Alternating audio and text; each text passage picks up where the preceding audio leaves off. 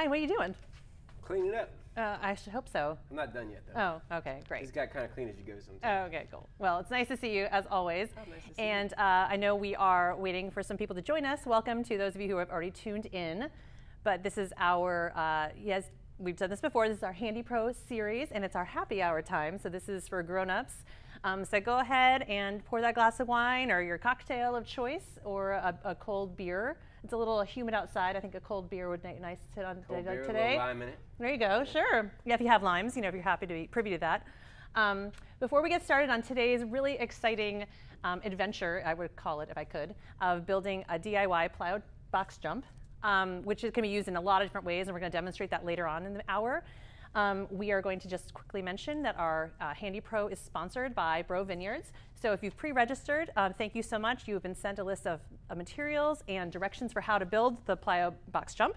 But you're also registered to receive the gift from Breaux Vineyards, which is a pair of red and white wines with some tumblers. So those also can be shipped to you, or you can pick up curbside. Do we get those too? No, unfortunately, no.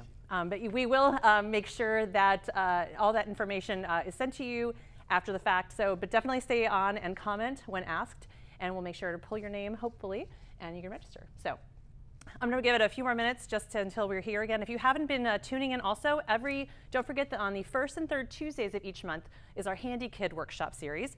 And next week we'll be back at 4 o'clock on next Tuesday.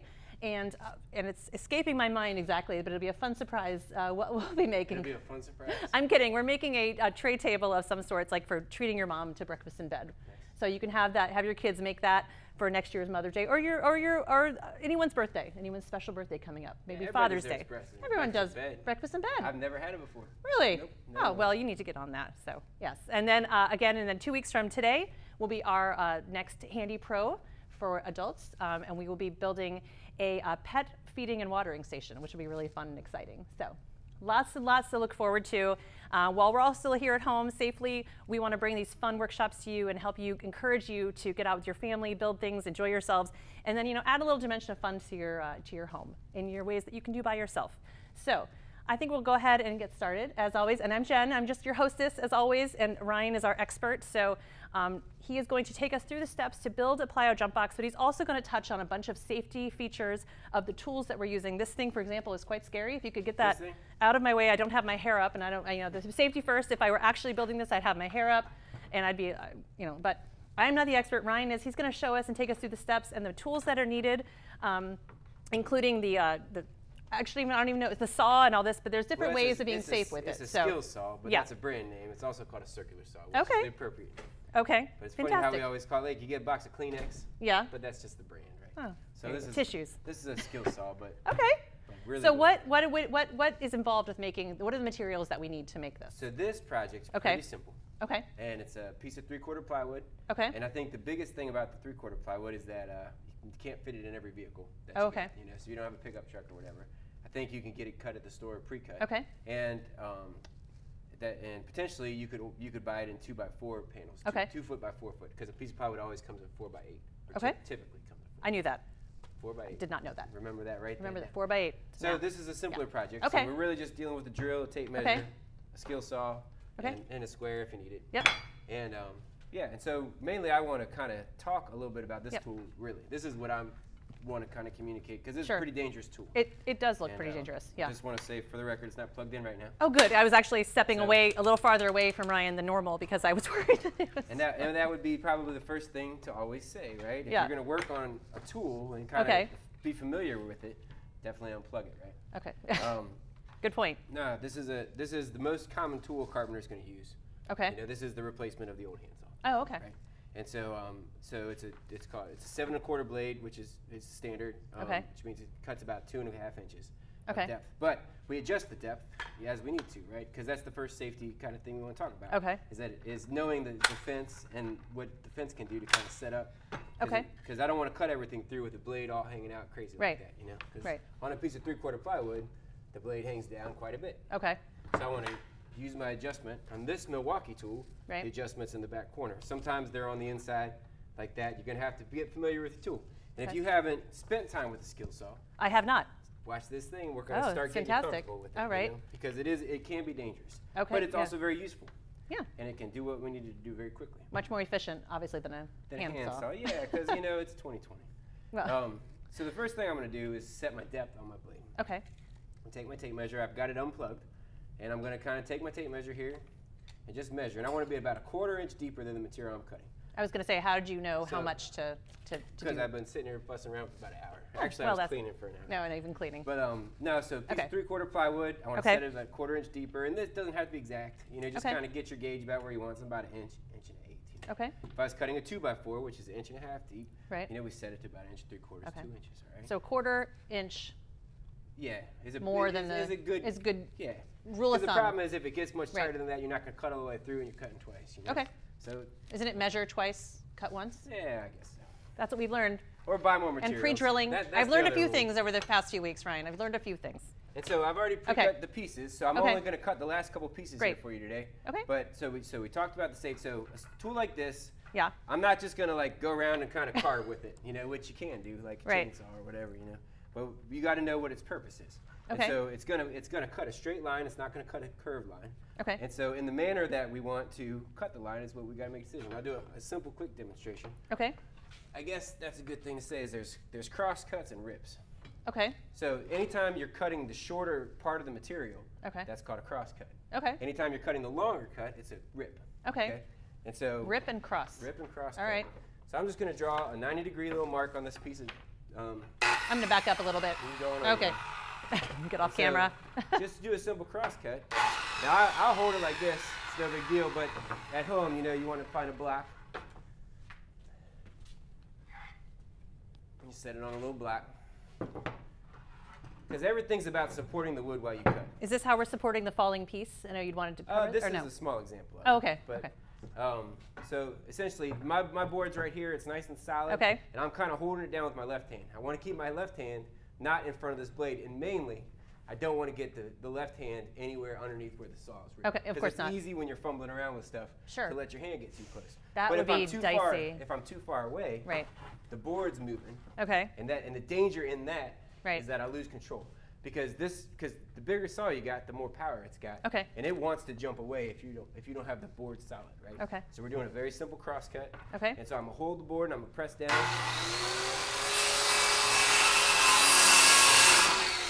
Now I just eyeballed that cut because I've done that a few times. Another thing you do on a simple cross cut is take your speed square and you can hold it there as a gauge. Cool. So that's 2 ways to make a simple cross cut.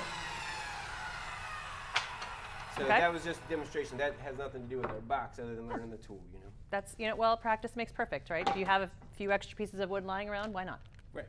Or if you have a project that you want to do. Or a project, sure. So I've already laid out this cut that I want to make, this long cut on this piece of plywood, which is essentially a rip.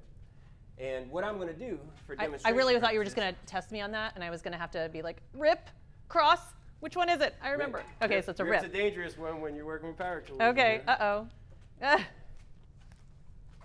So you have to, okay, go ahead. What I'm doing now is I'm setting up a false fence. Okay. So depending on the project you're working on, you can rip it by hand. But most likely you're going to vary, however good you are, you're going to vary an eighth on the line, or you're going to vary more, right? Okay. And so if we really need this line to be nice and sharp without using a table saw, we're going to set up what's called a false fence. Okay. And you can use clamps. You can clamp it down on either end. Today I'm just going to screw it in because it's just as fast and easy. Okay. So the important part about this is that I needed to measure the depth of my fence here. Now, for demonstration purposes, I'll unplug it. Doesn't mean we always unplug it every day. But what I'm measuring is the inside of the blade to the outside of the fence. Because I'm going to let this side of the fence run across, or this side of this fence run across this temporary fence. Okay. It's 5 1/8 of an inch. Everyone's usually about 5, sometimes it's 5 1/4. Okay. And so I'll come over here. I'm going to measure off my line. All right. 5 1/8. I'm going to take my drill and my screw. Okay.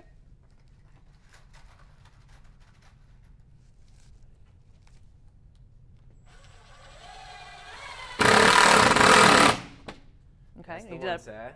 Okay. Come down here and do the same. 5 1/8. Remind the viewers again when you're done. Hold on. I'll save my question for after the noise. What's the question?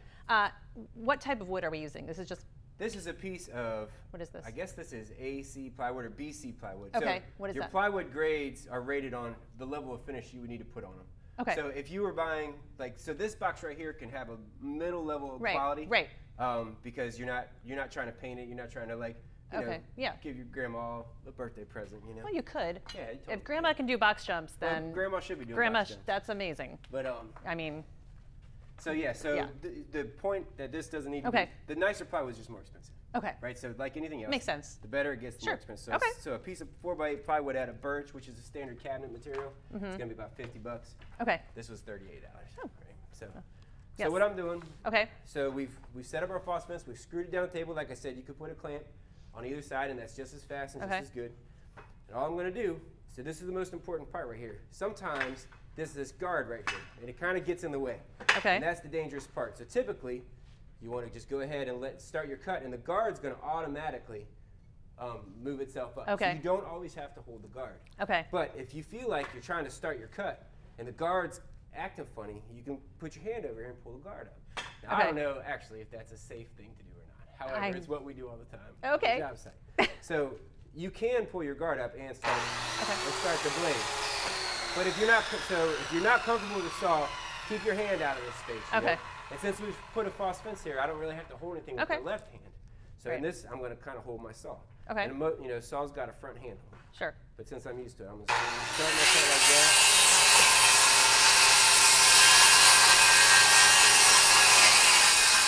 And while I'm cutting, I'm putting my pressure kind of at a diagonal against the fence like this. Because if I'm just kind of letting the saw lead it, it might go this way or that. I do want to kind of keep pressure against the fence. Same thing with the table saw. So a little bit of an angle. Yeah. And if you see that I stop my cut in the middle of my cut, the most important thing is I'm not going to start my cut right here.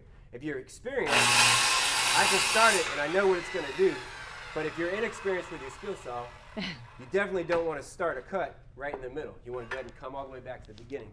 Because that's a perfect place to make a mistake and let the skill saw pop back on you. What the saw is going to do, and what it's going to react in a bad way, is it's going to want to jump up like that. Okay. And that's where we get in trouble, you know, and not letting the tool kind of control us. Instead of us control the tool. Okay. And one more thing I want to say about using the tool, you don't want to force the cut. So when I say put pressure against the fence, I'm not like putting all the energy into it. I mean, I'm not trying to make that 28-inch jump on the box. Okay. I am just kind of keeping even light pressure on it. Okay. But more importantly, when I'm pushing the skill saw through, I'm letting the tool do the work, and that's the most important rule. Knowing what the tool needs to do the work correctly and letting it do the work. That's the best rule about any power tools. Okay. So I'm gonna start my cut over again and finish it up.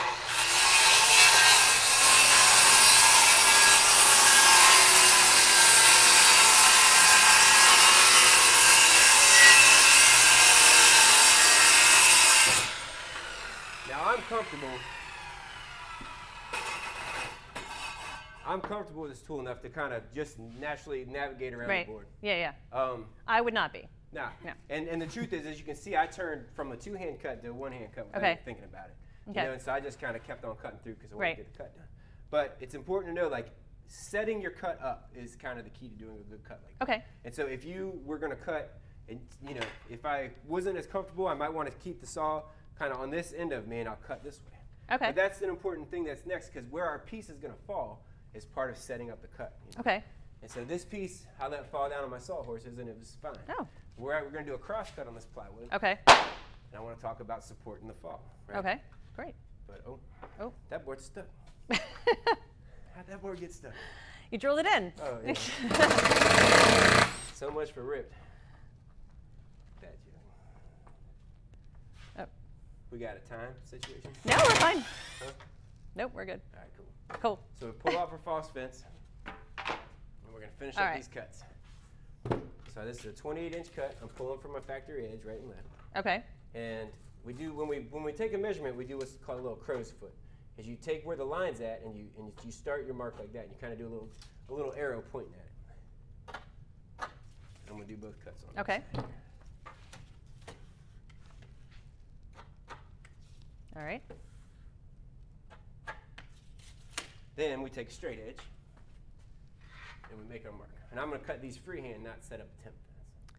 It's another great way to learn how to use your level. Well, it's a nice straight edge, right? That's a really big one. This is a 4-foot level.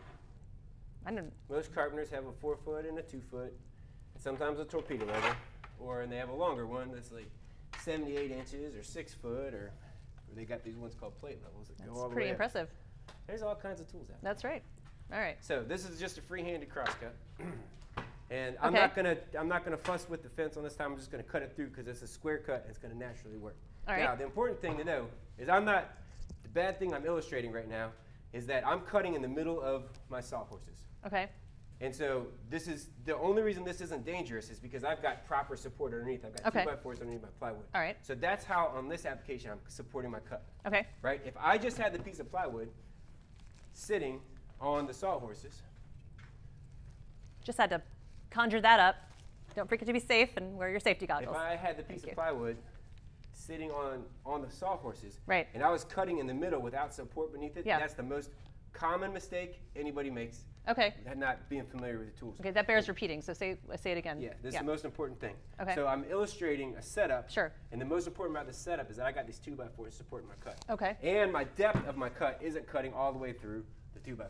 Okay, right? yep. So if my weight of my material is in the middle of the sawhorses, it's going to come down as I'm cutting, and it's going to just turn into a disaster. Okay. If you've ever been out there when somebody does that, it's kind of scary. You know? I can only imagine. So that's why what we're talking about why I don't do that. is planning your cut, supporting your cut.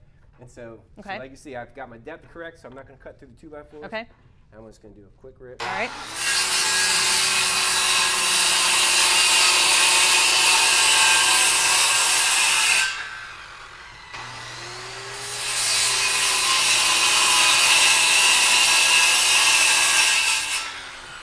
That finishes up my cuts for our box. So you called that a rip, but if it's going this way, isn't it considered the other? It's a piece of plywood. Okay. So just so you know about plywood, it's uniform. Oh. But if I was ripping this 2x4, it'd be different, right? So if I'm cross-cutting a 2x4, that's a cross-cut. It's just terminology. It doesn't hurt to throw it out there. Sometimes I give too much information. No. But if we were ripping the 2x4 down at 2 1/4 or whatever, that would be a rip. Okay. And cool. We're not demonstrating that today. Not today. So. No.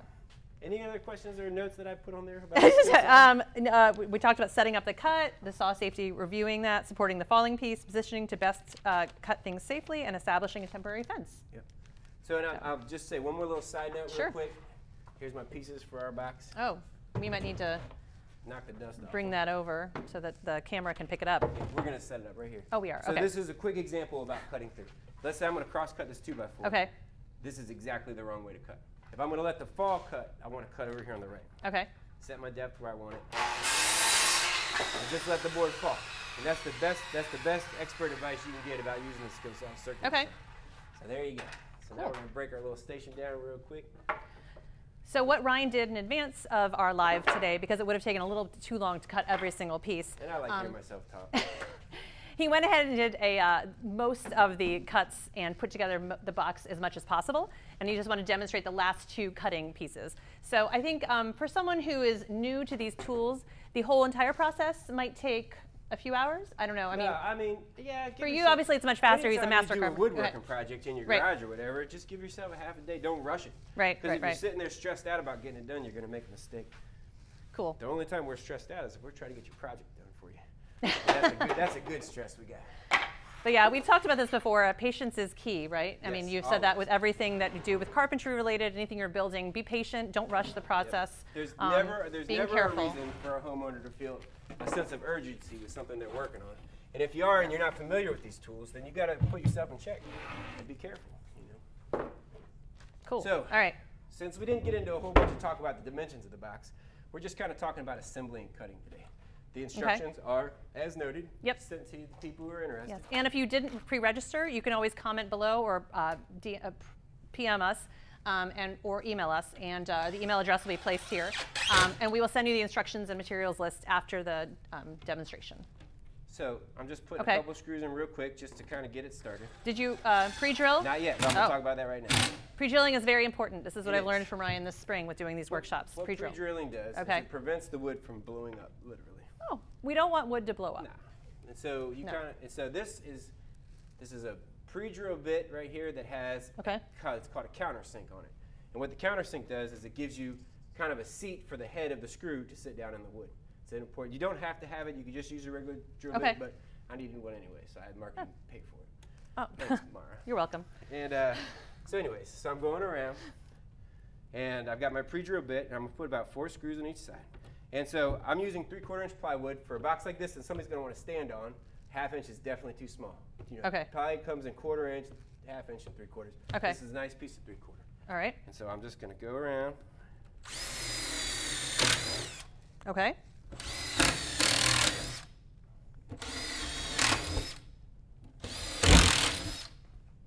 I'm going to go ahead and put those in because Okay. what else is happening right now is I'm squaring up my box. Oh, I thought that was a question for me. Oh, I was like, hey, well, Jen, I'm watching you. What else am I doing right now? What else are you doing right now? I have no idea. I'm kidding. So I'm using, Not kidding. when you build a box, whether it's a cabinet Okay. or a jumping box like we Okay. got here, Oh, gosh. you use, because this is a perfect rectangle, because I just cut it without a straight edge or nothing. Right. We use that last piece to what we call rack or square the box. Okay. Because at the end of the day, doing carpentry work, it's all just geometry, right? Yeah, I see that. And so I'm using this last piece. The reason I put these screws in there before I finish, because I could feel Okay. the bottom box was a little bit Okay. what we call walker jaw. Do the instructions tell you how many? Do we I don't recommend a think number of screws, or I do think you? every 4 or 5 inches Okay. is enough. All right. Cool. Maybe 6 inches. All right. So I'm just going to finish this up real quick. And I mean, this is. I mean, I'm jokingly. Well, I am going to be jumping on this in a little bit with a fitness instructor, a friend of mine, who graciously is coming to join us today. I just want to make sure that it can hold me because it's been a long quarantine, guys. It's been a long quarantine, and I'm a little nervous about this. I'm like, I will do tricep dips, hopefully. Well, but I'll test it out for you, Jim. Before we let you guys go, I got a test I've been thinking about. Oh no! Yeah, oh goodness! It's a good test, and if it works for this, it'll work for you. Okay. So we just zip these screws in real fast because it's that easy to do. Okay, and then we'll do the other side. And just as a note, when I put these screws in, it was about a 3/8, which I eyeballed because 1/2 of 3/4 is 3/8, right? So you want your screw, and if you wanted to kind of measure the 3/8 line, fractions, you would measure. Yeah, Ryan, no one said there was going to be math involved. We always talk about math. I know. I'm just kidding. And the kids love it. The kids. But this is the adult. This is the HandyPRO. From the kids about more math, more math. Yes, that is true. We have gotten so many messages. Thank you all so much. It's really the nicest thing to be part of a community, and you give a little workshop, and you talk about math, and all the kids love it. They do. It just makes you feel good that America's going in the right direction. Amen. Because So it certainly true. is. So, Melissa and my friend Melissa and I will talk about this. There are 3 different ways and heights that you can use the box, and we will demonstrate those in a little bit. But this makes me a little nervous. But we might have to move it off to the side. Well, I'm going to test it. Oh, Ryan's going to test it. Oh, you're nervous about jumping on it. Yeah. Oh yeah. Yeah. You shouldn't be nervous about it. You'll be good. Oh, thanks, man. Did you stretch? Yes. We told you to stretch. And I wore my fun leggings, so that makes a difference, right? It does, yeah. You know, like when the Reeboks came out in 1989 with the pumps, man, it made everybody jump higher. Then the Jordans came out. I had a pair of those actually. When I played high school basketball, I had a pair of Air Jordans. It was very exciting. I can still remember what the first pair looked like. They were white, with a little red Michael Jordan. I think there's a Netflix Michael Jordan documentary out right now. The Last Dance is on ESPN. Actually, it's been really good. My kids have been watching it. Yep. They just started bleeping out the words. It's been a really good educational spring. For anybody that was paying attention back in there, he was a pretty good basketball player. No. So amazing. You see, it goes together pretty quick. Wow, that is pretty quick. But I would say the biggest thing we were saying about slowing down is really important, you know. Because I go quick because we're on the clock. You've been doing it. I mean, yeah, that's why you're the expert. Yeah. I still haven't got my certification yet. So you're farther along than I am. I'm waiting for it, you know. I didn't know who I was supposed to call for it. So that's it. So we wipe the dust off. Okay. And we're going to test it so that the ladies don't have to feel uncomfortable. Oh, good. Does it I work? feel good. Yeah, Great. let's flip it to the other side. Okay, let's see if that works for you too. Yeah. Oh, I didn't take a sip on the last one. We have to try it again. Better? It's good. It's a good height. Yeah? Yeah. We're good. Awesome. Well, thank you, Ryan. Everybody feels great, right? Everybody feels great. All right, good. All right, we are actually going to shift our focus to the other side of our room, and I'm going to introduce our special guest for today. Actually, if we could grab your mic, Ryan, and then I guess this is, okay, here we go. Here we go. We're still live. We're still live, folks. All right. And our videographer will tell me if I'm in a good spot or not. I'm good. I'm good. I'm fine. I'm good. Okay. Oh, goodness. Am I on right here? Am I good? Okay. Hey, this is the other room side of our Moss Design Center. Are you on? Is your mic on? Cool. All right. So.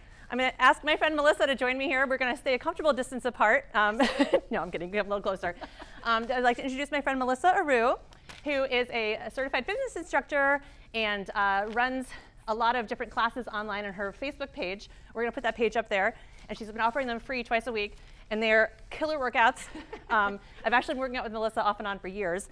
But we actually have known each other for 14 years? Almost 14. 14 years. 14 years. But she's a really big inspiration to me to continue working out and just to be a really active and involved mom. So I love that she's here. So I just want to point out, definitely visit her Facebook page. She posts a lot of great workouts and links. And I'd also like to mention that if anyone's ever interested, when it reopens, Melissa's family owns the Escape Room Herndon, which is an awesome venue. So please, support another small business in the area, because we're all about supporting small businesses. That's right. So, but Melissa agreed to come here today because she's awesome, and to help demonstrate some of these different options. And I have them. I think they're going to come up on the screen. We're going to talk about what we're doing. Now I know this is there's different levels. This is the highest, so we can we'll move it to the shorter one if we want. So I think maybe we should start with the basic jump. Yeah. Okay. Should we push it forward this way? What do you want to do? Are we still? I just want to make sure we're still in the. Is this a good height or view? Okay, so now she's going to demonstrate and I'm going to follow up. Got it. All right, so what do you do? All right, so I'm going to do different levels too, because I don't know who's all at home, right? Right. So you want to be safe. Box jumps can be scary. They're scary for me. I don't like doing them super high, even though I could jump higher. But I've had a lot of clients that hurt their shins on it, so make sure you're careful first. So it's all about landing your squat. So feet are hip width apart. You want to come nice and close onto it, and you will land on top. We come through in those heels, so we don't want to land here. You want to land in your squat.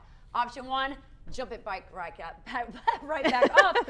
Option 2, you guys can do that jump and then step it back. Option 3, you guys are just stepping and stepping through. All right, let's see. Oh gosh.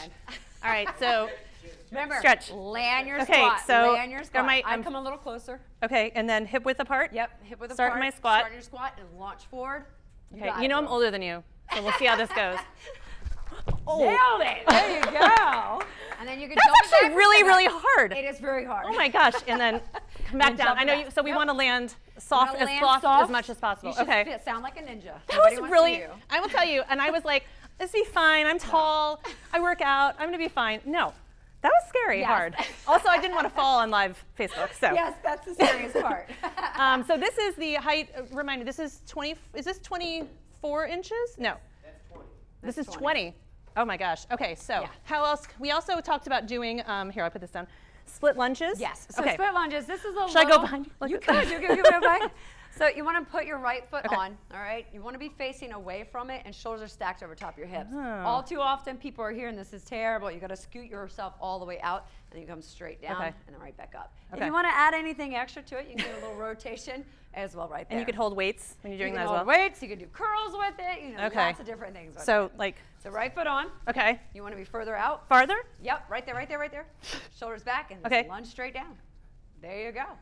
Oh my gosh. And these are brutal. They're Romanian lunges. You Oh. want a quad burn. Oh my gosh. That's where it's at. Oh, so do those 2 combos and your legs will be crying. I mean, how many box jumps if a person did a couple in a workout? Like that was So hard. I like to do countdowns on my workouts when I do like box jumps. So I'll do like 10 box jumps and then 10 lunges on each side. Then I'll do 8 box jumps and then I do 8 lunges on each side. So I like to do a countdown on mine. Do you have a box jump? At the gym, not at home. Oh, I was like, okay. Not at home. Okay, I also suggested some sort of an incline push-up. Yes. Okay. So this can be a little high for some people. So if you're a little shorter, you might have a little bit harder time. But we could also move the box, right? Or this is the shortest level. I think this is the shortest level. This is the shortest level. You want to make sure your feet are hip width apart, all right? This is harder. This is easier, all right? Just making sure you're looking toward your fingertips, never at your toes, and coming down here, all right? I guess you could also do it with this direction. Yes, that's what I was going to say. So option. I don't want to. I'm like, I don't want to come. I don't think anybody wants me to go this way because I think that'd be a bit too much out there. Okay, hold on, Melissa. Am I here? Yep, the toes on. Okay. Yep, and that's it. There you go. Oh gosh. And I work out, people. Okay. So I love an incline push-up. They make it a little bit harder. It actually makes you concentrate on your form more than being on the ground. I think I just got sawdust. Because you don't get to look at your toes. Yeah. You have to look forward on. I was also thinking you could do incline. That's what I was going to suggest. Oh, okay. So if you're new to push-ups or if you're just working on them, totally, this is your best bet right here. Okay. Or if you're working your tricep push-up, which is a yeah. lot harder. It is. You want elbows in. Yeah. And being up here is a lot easier to Cool. work on that form. Oh, yeah, we're okay. getting sawdusty. I know. I had also suggested like a tricep dip.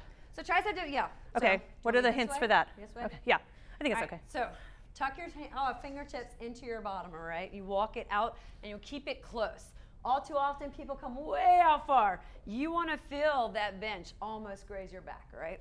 And the key to this one is always roll your shoulders back. Right. Okay. I always. What's the difference between? So I want this. So straight leg is easier. I mean, it's harder. Okay, like Bent this. leg is easier. Oh, I think I just got my. Oh, I think I lost my mic. Okay. Clearly, I'm not meant to do tricep push-ups today. My triceps are super rock hard. I'm good. I'm good. The other one, I mean, a basic step up, like you already demonstrated, is just the. You could even do but you could do like kick. This, right? Oh, yes. Okay. So you can do step ups with a kick, and you kick all the way through. Oh, that's a good idea. You can do a step up, knee up, and then take it down to a back lunge. Ooh. You can rock out on the side and come here and just drive and bounce that knee up. So many fun like things step to do. aerobics. Yes. Yeah, like step aerobics. Yes. So our last challenge before we head out for the day, we are, Melissa said perhaps to challenge me to a box jump to a burpee, which, okay, I'll try it. The burpee on the ground, like burpee with a push-up? Burpee on the ground. So drop it, okay. Yeah. All right. What side's best view? Oh, can I go off camera? I think we're okay. Is this just from the back? From the back? Well, from the back or from the side? You won't be able to see the burpee. Yeah. From the side. All right. So you're going to come here. Yep. You're going to land it. Yep. Come off, burpee, back through. All right? That's not so bad. Melissa loves burpees. For her birthday workout, she made us do over 40 of them. Yes. That was fun. Yeah, actually, she has a class tomorrow morning, 9 a.m. 9 a.m. And it's going to be all strength, right? All straight. All no strength. jumping tomorrow. No box jumps. Yeah. Okay. All right, guys. You got this, girl. All right. Land it. Off. Hands down. Oh, shoot. I messed up. Burpee. There you go. That was great. I'd high five you, but we're not allowed to touch. High five. There we go. All right. If you're still watching us, which is awesome, please remember to comment below. And if you to be registered to win the prize, we have a raffle prize, yes. Fun. From Breaux Vineyards. One person will win a bottle of red and a bottle of white and some tumblers. I'm a little out of breath. I'm not going to lie to you. I'm not going to lie to you. And this is just from demonstration. This girl does killer workouts. Don't forget to go to her Facebook page, support her, and any other ventures you might have down the road. Please post about those. Also, remember her husband and her own escape room, Herndon, which is an awesome facility. And actually, they've been posting, I'm literally out of breath, puzzles online. So these cool, free, fun puzzles that have been great. So thank you, Melissa, so much for coming and joining us today. Me. This is great. It was great to see you in person, not just on Zoom, even though we're still far apart. I know, right? Yeah, take advantage of this time to build something to add to your home gym. The box jump was pretty easy to put together. I mean, it was Ryan. He makes everything look easy. But there's lots of different options. And actually, we could just sit around and have beer on it, too. You never know. So thank you again for joining us today. Thank you, Ryan. Thank you, Melissa. And we'll see you later.